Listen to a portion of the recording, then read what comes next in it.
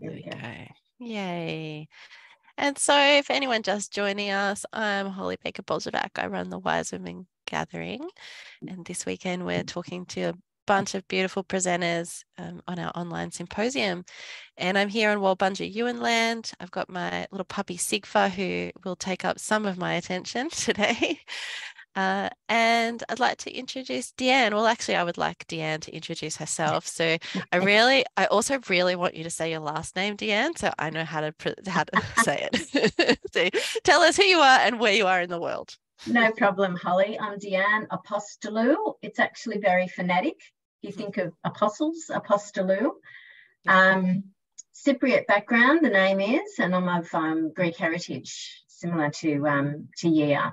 So I loved a lot of the stuff that she was saying, and she's my celebrity speaker that I'm going to go and sit next to in one of the meal breaks. Fantastic. Excellent. I think she's amazing. So I'm a traditionally trained medical herbalist. I'm an iridologist. I'm an educator. I'm a speaker. I do a few things. I live herbal medicine, basically. Pretty much everything I do is involved with herbal medicine. I write courses. I used to teach. I love teaching. It is a passion of mine, and I'm not doing as much of it at the moment because of, everything changed 3 years ago. So, I'm sort of looking around at how I can sort of keep teaching and that. I have written courses and I am still involved in that. I'm marking a lot of the papers that come through from students for certain educational institutions, which is great, but it's not like face-to-face teaching. That's who I am. I was trained by Nancy Evelyn, who you can see her lovely face on screen there. Okay. So been in the profession now for about 28 years. So it's been a long time, and my clinic has waxed and waned depending on where I am in my cycle of life. It was great to be able to sort of work it through with young kids and then back off a bit when I was teaching a lot. And now, I have 3 adult children, and I have more space to get right into the teaching side of it and the working side of it, the clinic side of it. So I'm also a founding member of Estuary Learning, who we are grateful that we're one of the sponsors for Wise Women's. We just, love to do that because we're aligned with it as well. So, I'm just all my life and my personal life, my children's life is all about herbal medicine. And as soon as anybody's like complaining of anything, it's like, right, you can take this for that. And then don't complain if you don't take it. That's it. I just want to circle a little bit back to what you were just saying about Estuary. So I've done a pre-record with Nancy here with us today as well, and we'll be playing that sometime over the weekend. I can't remember which day it is now, but to really, Nancy and I got really into how aligned Wise Women Gathering and Estuary Learning is, and some of that background and history that you have created between you all. It's very inspiring. So it's lovely. There's actually a few of our members that are presenting at Wise Women's, and it's nice. It's also lovely that we can all physically connect as well. Oh, you just reminded me. Okay, hang on. I have got something that I wanted to show everybody that I found in the archives last night when I was looking through. I think actually, Monica, you might have taken this photo. I think you might have sent it to me. Where is it? Here we go. I'm going to share this with you all, and you can tell me maybe it's not an Estuary photo, but I'm pretty sure it is. From last year. Can you see that? Oh, yes. Look at those women. Yep. I loved Tony there. It's just amazing. Yeah. So we've got Sally Kingsford-Smith, that's you, Deanne, Liz Conlon, Kerry Oakes, Kerry Alexander. Yep. So what's that? 3 out of the back row were all presenting this year. We've got Ali Sanchez, Pat Collins. I'm not sure who this person is in the middle. Jo Shields. Jo Shields. She hasn't been a presenter yet. We're going to have to lay No, some no, effort she on her. hasn't. She's still studying, so she may not want to going Okay. in to be a presenter at the moment. Sure. And Brenda Rogers and Tony Eaton. So Brenda and Pat up in that front row are also presenting this year. So what a great photo. Do you have a copy of that? Does Esther I have a copy? do. Okay, Yes, good. Yeah. I do. Yeah, Excellent. it is. It's great. And last night there was another sort of unexpected EL gathering because I was at a company seminar, and there are 6 members there as well. And it's like, oh wow, look at this! Quick, let's get a photo. Yeah. So yeah, we're growing. We've only been incorporated as a not-for-profit organisation, educational organisation, for about 5 years. 5 years. Thanks, Nan. And yeah, we're slowly growing. So it's wonderful. Yeah. Yeah, that's great. And so this is some of the I guess this, like, I don't like to say lineage, I like to say cyclage, this is the cyclage that is coming into our Wise Women gathering. Like, we've got the estuary learning piece. We also, I did a great big chat with Sequoia from School of Shamanic Womancraft, and that's that women's mystery thread, and like all these intersecting communities that come together. Yeah, so nice. And the amount of wisdom that's in each of the women within each of those communities is just compounding, actually. Lovely. So you were an educator last year, as we saw in that wonderful photo. This will be your second year teaching. Second year, isn't it? Yes. Yeah. So tell us about like what your first impression was being there, and then obviously it was good because you came back. So tell us about why you came back. Yeah, but just briefly, I did forget to mention that I'm on a Wabakal land in Lake Macquarie / Newcastle. So yeah, beautiful area, quite a large area. But the reason why I'm coming back is because the vibe and the connection with everyone at Wise Women's was just wonderful. And yeah, I mentioned as well that, the look on people's faces in the photos, you just leave there so uplifted and you feel so connected. And yeah, people have got your back, and you find your tribe and you find your people, and it's just beautiful. I just love it. It was just, I got goosebumps now while I'm saying that. So yeah, I'm really looking forward to passing on some knowledge and being a conduit. It's like being an educator, not so much teaching. As you said, you're a conduit to healing. Like in my practice, you're a conduit to the person coming to you. They're telling you their issues that they've got, and you're offering suggestions and offering herbal medicines. And so it's the person that is responsible for healing themselves. We're just offering them tools.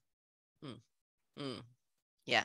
I remember someone said to me years ago, it's the plants don't heal us, but they support our internal healing, right? Yeah, that's right. Because there's so much more than just taking a few drops of herbs. It's like we know, it's holistic. It's a much bigger picture than that. It's going deep down, questioning what's going on with your body, what lessons do you need to learn, and all that sort of thing. So yeah, I guess I actually said to my husband this morning, I was like, oh, I'm doing a live interview, so please be quiet. But it's like, I get to go tribal. That's the way I described it. The bare feet in the grass, the playing of the drum, the singing, the ceremonies that you put together are just wonderful. I just absolutely loved it last year. That's so good. And what you were just saying about that holistic piece and the supporting from the inside kind of makes me think that's another metaphor for community too, right? Like we can come together and we can be individuals, but there's something that happens in the inside of a community and how that grows that is healing too. Yeah, where there's some radical acts that happen at this conference because women are doing things that are not usual in our culture, let's just say. Coming together right. And not competing and just holding space for each other. And that's what I like. There's no ego. It's just sharing of knowledge, sharing of information. And I will say I'm putting myself out of my comfort zone. You forced me to do that to be on the panel, so that was sort of like, oh, wow, how wonderful. And that's something I want to talk about, because I asked you to be on the Walking with Shadows panel, and that's because your session that you're bringing is around chronic pain and inflammation. Yeah. So we've got your session scheduled for Friday and Saturday in the afternoons, and then obviously that fits into the herbal and the plant wisdom kind of stream that we have. Mm-hmm. But I did feel like there's more there. Like you said, there's a holistic element to everything that everyone's teaching in reality. No one fits into just one stream. What do you feel like through that lens of the chronic pain and the holisticness, what do you feel like you're going to bring to that panel? I guess looking at the, because it's not so much going into treatment, because that's what I'm sort of going to be looking at in my sessions. It's going into walking with shadows, walking with chronic pain. People can't see that you're in chronic pain. You know, I remember a story of somebody that was abused because they had a disability sticker on their car and parked in a disabled car park, and she got out of the car and was able to walk. And someone was like, "What are you doing? You don't need that. Why are you taking up that space?" Yet she had chronic fatigue, fibromyalgia. She was in chronic pain, and it was needing to park close to the shops or close to wherever she was going because it was hard for her. But people don't see that. So you're walking with it. You don't necessarily want people to see it. You're not putting yourself out there. You don't want people to feel sorry for you. But it's just like, yeah, a little bit of leeway and a little bit of understanding, I guess. All people have a story. We just don't know it when you're watching someone walking down the street. So approaching them with kindness, and a kind heart is really important, because you don't know their backstory. You don't know why somebody might be getting upset about a particular thing at a particular moment. And it could be that they're walking with chronic pain. And it happens in a lot of conditions. There's MS, there's fibromyalgia, there's even CMV, there's I can't remember the acronym, but a chronic pain syndrome that just comes onto people, and it's all based on inflammation. And it depends where that inflammation is, whether it's in the bones or the joints, the bones or the muscles, as to where their pain is and how that you look at helping them to heal. So yeah, there's a lot of stuff about that. And chronic pain can lead to fatigue, and it can lead to anxiety, and it can lead to depression. And it's like, I'm having a bad day, I have to stay in bed all day. And then it's like, it's really difficult, especially at the beginning, to be able to, I guess, confront the fact that you can't do what you used to do. And therein with that is grief, because it's grief about the loss of the life you thought you were going to have.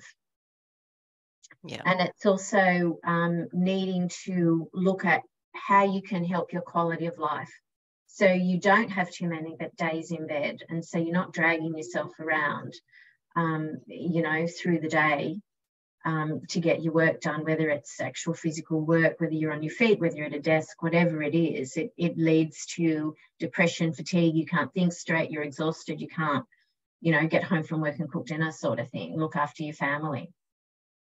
I feel like this kind of stuff, Deanne, is not what you learned at medical herbalist school. This is stuff you learn from your clients, right?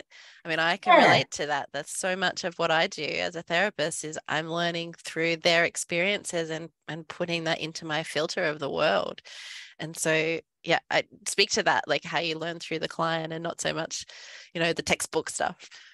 Well, I was lucky enough when learning with Nancy through the Newcastle College of Herbal Medicine that it was traditional healing. It's not like the schools that are educating herbalists and naturopaths now. So we were able to really delve into the person picture, what sort of person has the disease, not what sort of disease it is that the person has, which is a concept that came from Hippocrates like hundreds of years ago, thousands of years ago, which is quite amazing. And you doing iridology as well, you can sort of look in deeper. And while iridology, you're sort of looking at the physical structure of any signs and colours in the iris, it also helps you to physically, you're getting closer to the patient, and they're feeling mostly more comfortable to open up. And sometimes you've sort of done all the questioning and then you go and sit next to them and you're doing the iridology, and then a whole lot of other stuff comes out. And I think because you're getting closer and you're helping them to open up. So sort of partly, yes, through my training that I was lucky enough to have, but also absolutely you learn through your patients, because as they come to you with issues, you're sort of looking up things and studying, and you're asking your colleagues, and you're sort of you're reading books, you're looking at what's behind the root cause of the disease or the condition that they've got. And things like Inga, I can't remember the name. I was going to say Saliba, but no, she's a friend of mine. I've got my book somewhere here. Inga Segal, her book called The Secret Language of Your Body, just sort of similar to Louise Hay, and looking at what the symptom in that particular part of the body indicates and what you can help your body to do, even if it's mantras, to help lead you into healing. That whole holistic perspective. I also have that book up just behind me too. Oh, there you go. The other one that I would mention, actually, I've been wanting to ask some of you all in your herbal world about, do you know Annette Noontill's The Body is the Barometer to the Soul? There was an Australian book that came out sort of in the 90s. It just seems to have disappeared from people's awareness. That to me is the best one of all of those type of books. So I really encourage people to go and check that out. Did you say Annette Noon? Annette Noontill. Yeah. Noontill. I'm not sure if it's got one L or two. Okay. I can't, my cover is doesn't even have a cover anymore. It's been so well used, that book. But yeah, she goes into that sort of, your body is your emotions, is your thoughts, is your, beliefs kind of thing. But this is just slightly different to Louise Hay and to the one that you just mentioned. So if it's even still in print, I suggest everyone go and get a copy of that and check it out. What's the name of the book? I'll write it down. Your Body is the Barometer to the Soul, or to your soul. Thank you. Yeah. Yeah, I'm a bit of a bookaholic. Aren't we all? You don't go to educational conferences unless you have more books on the shelf that you already have not read. That's right. That's right. Yeah, just another one to add to the list. That's it.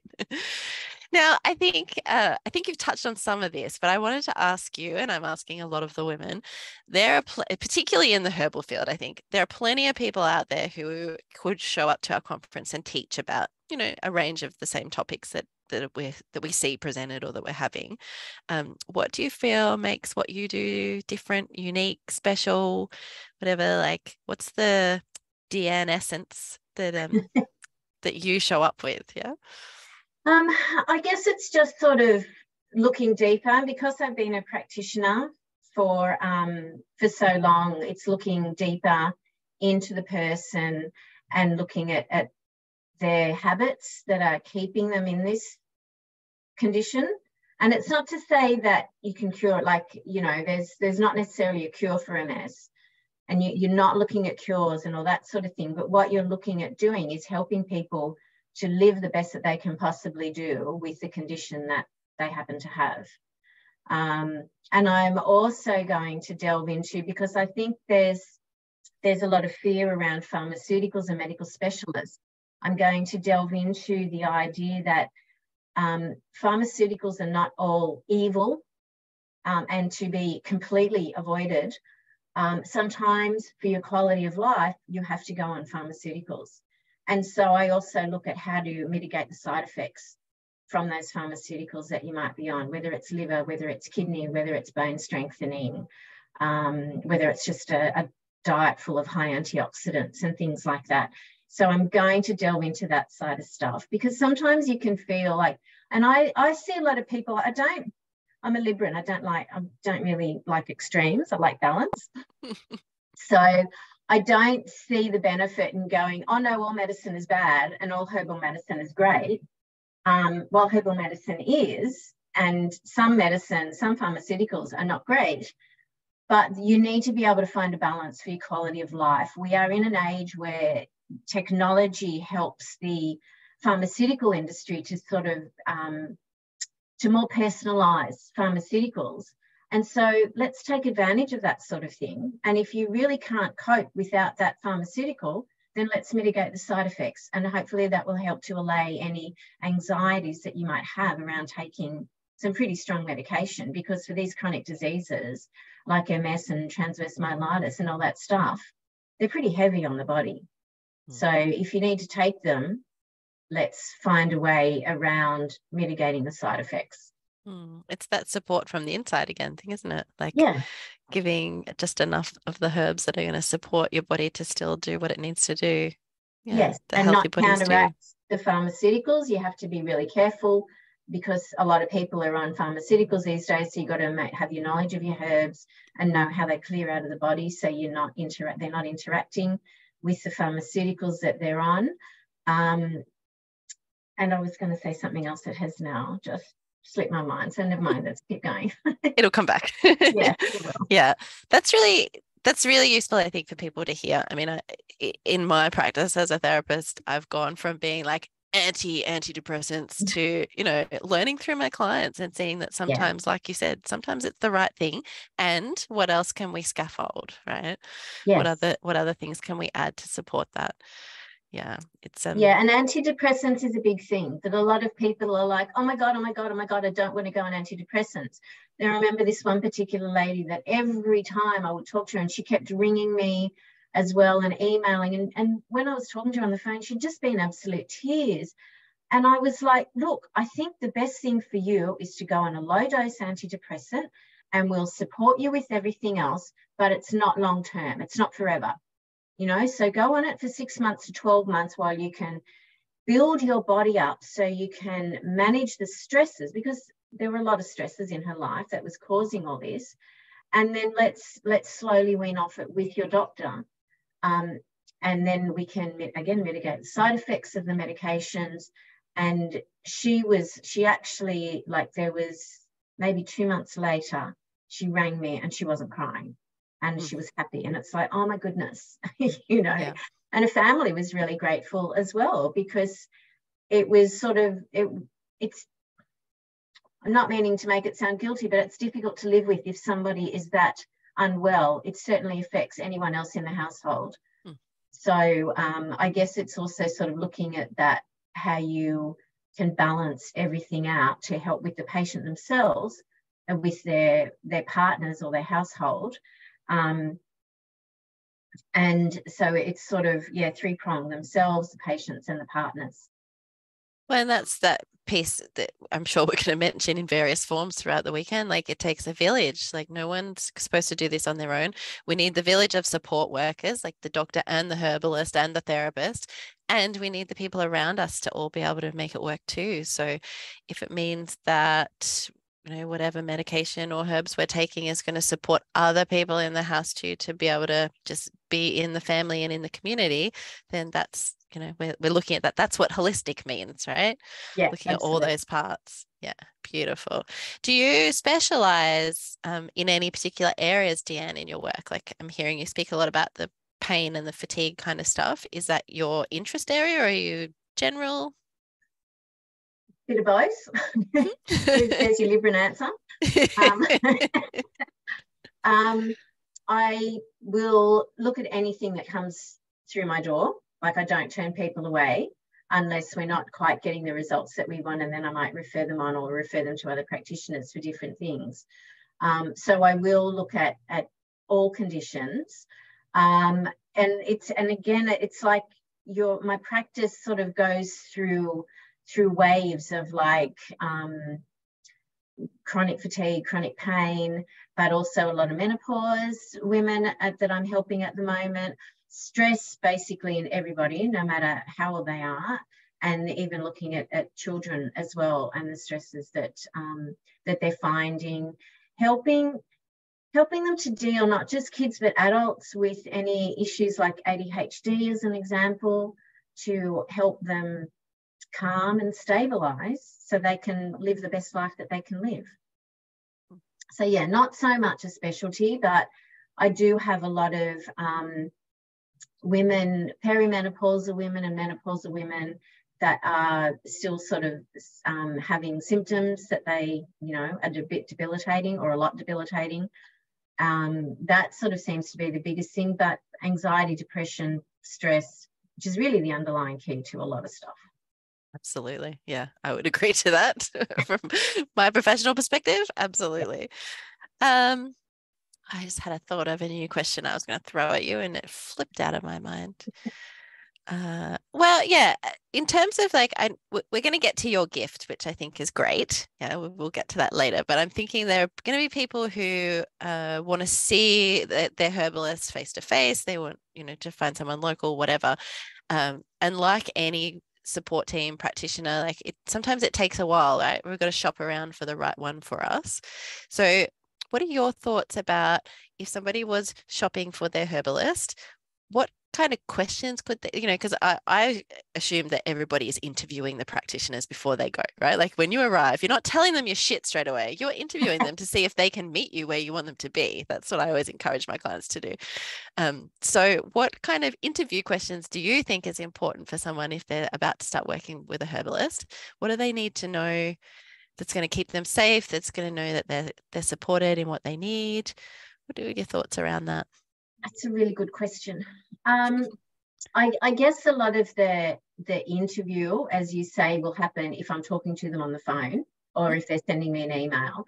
And I do send out a pre-appointment questionnaire so I can get a basic idea of what their reason is for coming to see me, what they need help with, and then a basic flick of diet. I'm not a nutritionist, but I do go through diet and lifestyle with them because it's holistic. That's really important what they're doing. Don't come and get herbs and then tell me you go to McDonald's takeaway 3 days a week, because it's not going to work.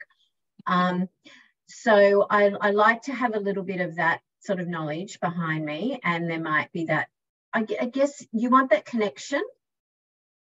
So, and then they sort of might ask questions about what you do. A lot of my stuff, my point of difference, if people will come to see me because I do iridology. And they want to, they're really fascinated by that art. Yeah. And so there might be a piece there for people to ask, like, what other modalities are you carrying? Like, not just the herbalism. That could be a question that people would ask a new practitioner. Yeah, which is on my website generally and on all my stuff anyway. So they sort of tend to know that. And I get specific emails, or I even got a text this morning of someone saying, I want an iridologist. And so, yeah, they're already aware of that. And so doing the iridology just gives you another, I'm not a testing herbalist. I don't send people off for pathology labs all the time. I guess that comes from my traditional training. So again, it's sort of finding that balance. I will sort of say, maybe if you had a blood test lately, bring me your results, or maybe you should ask the doctor to test these things, but I won't write the referrals and send them for testing myself. I do that through questioning and through iridology and through their symptom picture and the person picture. So it's it depends on if people want a real super scientific, some people are really in their head and they want the scientific basis behind their practitioner. I mean, I've done my traditional herbal training. I've done a graduate certificate with Jason Horrelake through the University of Tasmania. I've been teaching in the education field for herbal medicine. I was teaching for about 6 years. So I have a lot of different qualifications behind me. So I've found that it's balancing and it's blending the scientific with the traditional. But my sister, who's just jumped on there, Christina, she's always says, it's science catching up. So we see all these scientific papers come out and you go, like, let me say as an example, the vagus nerve, which Nancy in class was talking to us about like 30 years ago. And suddenly in the last couple of years, there's all this information about the vagus nerve. And it's like, oh, wow, okay, it's science catching up to sort of prove, I guess, because there's a lot of people that are really in their head about the science sort of stuff, that what was known many years ago, and not just through Nancy's teaching, but I've even looked at old NHAA videos where there's been presenters and they've been talking about gut health. And again, let's go back to Hippocrates, who talks about your diet and how important food is. And it's not new stuff. And again, looking back at what Yia was saying about the Greek background, women were healers because you're on an island you're on an island or the mainland with your own gardens and your own herbs and things like that. And our grandmother used to come racing to us with chamomile tea, you know, all the time. So it's that knowledge that's passed down from generation to generation that science is now proving that it's like, oh, that's why chamomile is so good as an anti-inflammatory and really good for your tummy, because it's good for the vagus nerve. And it's great to have the science behind it. But it's also, you don't have to have the science behind it if you've had good training. If you've had good training, that's it. Hey, sorry, the puppy is onto the PowerPoint. Give me 1 second. Changing screens. And my puppy is sleeping soundly behind me, which is why I have my screensaver on.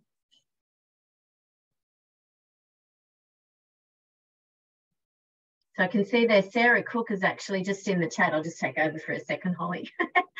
Go for Sarah it. Cook has said All Women Are Healers. So that's another book. So I will write that down again as well.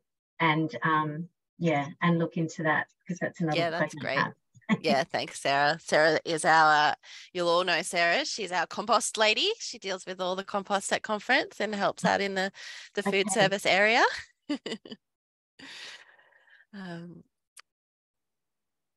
Yeah, that's really great. I think I love this conversation we're having, Deanne, between that science, medical, pharmacology kind of space and right across to the traditional wisdom space. And, you know, what we say is Wise Women Gathering is all about making sure that traditional knowledge doesn't disappear. Yeah, we want to share that wisdom. But also, hang on a second. We're getting to the toddler stage where she's getting silly and needs to have another sleep. But also that traditional wisdom part, but also like, how do we meld what's new and what's old, right? It's not just when we say we want to share traditional wisdom, we don't want to go back into the dark ages or whatever. We're working out how this all fits together. That's the modern new way of doing things, right? Yeah, and it is definitely not going right back into the dark ages, because they used to do bloodletting, you know, so they think to help someone feel better, let's get rid of excess blood, and people would faint or some people would die. We don't want to go back there. Definitely not. Yeah, and all sorts of, you know, some other traditions, yeah, weren't great, but it reminds me of the Maya Angelou quote that says, I've got to get this right. Do the best you can until you know better, and when you know better, do better. That's my favorite quote. Thank you. Yes, I love that. So as new information comes to hand, yes, we might need to let go of some of the old stuff that doesn't work, and we do better. And it's not like saying that what I was doing or people were doing is a failure. It's like you're just building on the foundations of what others are doing, and you're learning. It's a constant learning process. So yes, I had great training, but I've done so much more learning, and you do so much reading. And the benefit of estuary learning as well is that we've got a chat, and we've got a clinical discussion chat. If someone has a query about something that they're struggling with a patient, that they can go, who treats this? Can anybody give me any ideas? This is what I've done. And it's just awesome to have these amazing brains sort of come in and go, I use this and I use that and I use the other. So it's blending all of that knowledge together, which is just wonderful. And that's part of the women's thing as well. And you mentioned it before when talking to Yia, is like, oh my God, who do I go to on the program?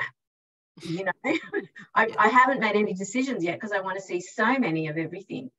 So yeah, it's like there are lots of teachers, there are lots of educators, there are lots of healers that you will be drawn to, and that's sort of where I'm sort of waiting. I'll have my program in front of me on all throughout the day. Yeah. Go, where am I going? Oh, I was going to go to that, but I want to go to this. Yeah. Yeah. And, you know, we know that sometimes things switch at the last minute at conference as well, just depending on what's happening with everyone. So you don't want to be too stuck to that program right now, because it might not be the same when you get there. Yeah, that's right. Anything and everything can happen. Ow, ow, ow, ow. And so that is one of the questions I like asking, particularly the herbal women, I think, like, and you probably answered it, but I'll ask anyway. Are you going to see more herbal information, or do you want all of the streams? And in which case, witches is kind of the stream that you're most attracted to that's outside of your profession, right? Yeah, I'm definitely attracted to things outside of my profession. I love the body working, certain people, you know, and again, I'll sort of go back to, I'm fangirling here. I like her sort of things that she's doing. And so I didn't get into any of her things last time. So I sort of want to go to some of that this time. So probably a lot of the body work, but definitely outside of my profession. And that's not to say that because I know everything, because I don't, but it's because I can be exposed and take in information from all these different modalities that I want to experience it all. Yeah. Differently, different stuff. And I think that's just one of the great things about having those multiple streams, right? There's crossovers and there's growth. And I can't even remember who it was that I was speaking to now because I've done that many pre-records. But she was saying that, she like so much opened up to her in that women's mystery. She was a plant healer. And so like working with suddenly being exposed to all this women's mystery stuff was like, oh, wow, this is a whole area that I didn't even know about. I've done a whole career of this, right? And now there's this other element that actually fits really well. And there's so much crossover. We know people like Kerry Alexander do beautiful work in really combining that women's mysteries with the plant wisdom information in a way that's really sensible and accessible to everyone. You don't have to be a practitioner for it, right? No, that's right. I went to Kerry's talk last year. Kerry is a really good friend of mine, and I really enjoyed it. And there were some things in there that it was like, oh wow, I never even thought of that connection and thought of doing things, things that way. And she has this beautiful presentation that she put together, and like. Kerry, sorry, I can't remember what you called it, but there's all these sort of beautiful little they're not trinkets, they're idols and different crystals and shells and all sorts of things in different areas on this beautiful red velvet cloth. Red velvet cloth. Yeah. Yes, thank you. And it was showing all this sort of different stuff at different stages of women in their menstrual cycle. And there were just some things there that I hadn't thought of before. It's like what you say, you don't know what you don't know. Absolutely. Yeah. And we come, like even if we come and we get one great corker piece of information like that, that's worth the whole weekend, right? But then there's all the other things like the community, like the food, like the sharing.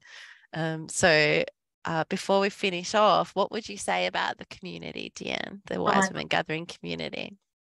I love it. It was just beautiful. And like I said at the beginning, it was that whole sense of connection. It was that final drum circle and the singing and the celebration of all things Wise Women. It was just a beautiful connection and I really enjoyed it. And that's why I'm back again this year. And I've looked at it in the past and I've never made it in the past. So I was really glad I made it last year. There's something about there's a lot of that, like women watching and thinking, oh, next year. But then when you get there, you always come back. Right? Like now I'm there all the time. Yeah. Yes. Yeah, absolutely. Yeah. And you sort of come home and you go to all your friends, you've got to come next year. You've got to come next year. You've got to come next year, which I have managed to bring 2 extra people this year that didn't come last year. That's before. Great. So, yeah.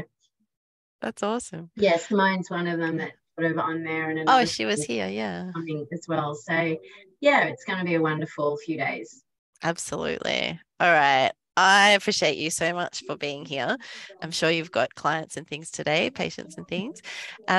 We've asked all our educators to leave a gift, and we kind of hinted on that before. So tell us about your gift that you're giving to the symposium audience, Deanne. I'm happy to offer anybody that contacts me between now and the end of the actual gathering, the weekend, 20% discount off a consultation.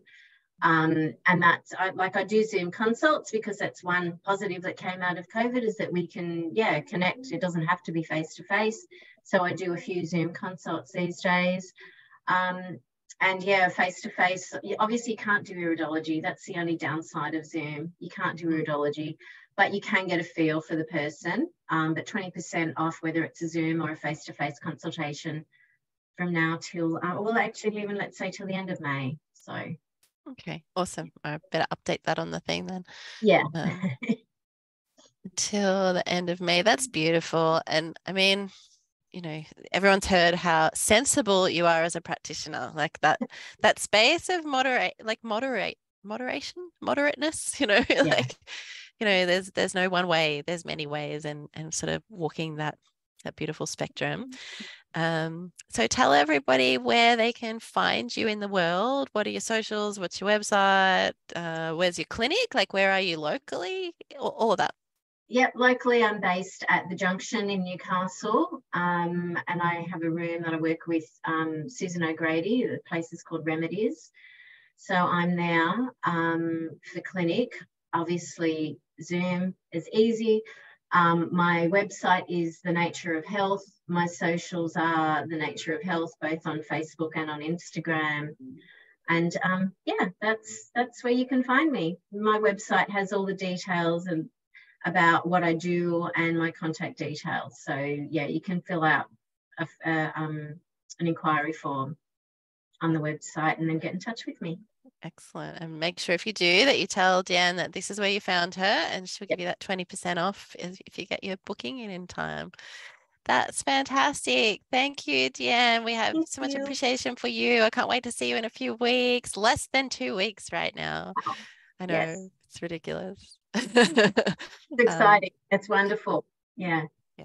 All right. I'm going to hit the stop recording. Am I? Stop recording.